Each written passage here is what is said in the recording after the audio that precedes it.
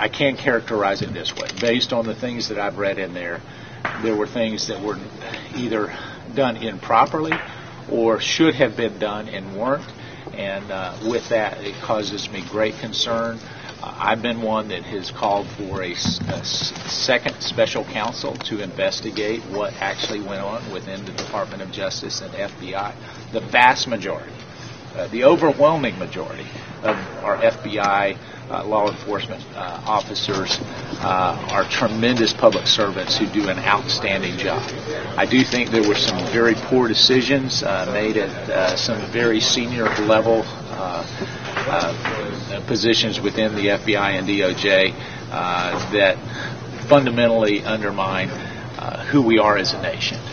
For anybody to be able to spy on American citizens, you should have a very, very high bar to be able to satisfy before you do that. I have read the Democratic memo, and if they'll change some of the factual issues along with some of their sourcing issues in that, I fully support releasing that as well. I'm about full transparency. I would release the 1.2 million documents that have been provided to the Intel Committee.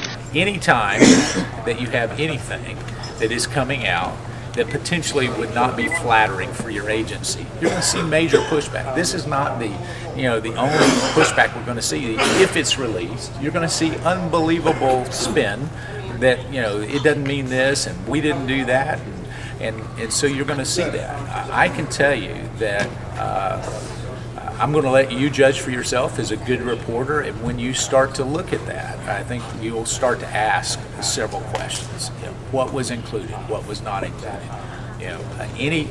Any time that you spy on American citizens, there needs to be an unbelievable high bar, and we have to make sure that our Fourth Amendment process is certainly secure and intact.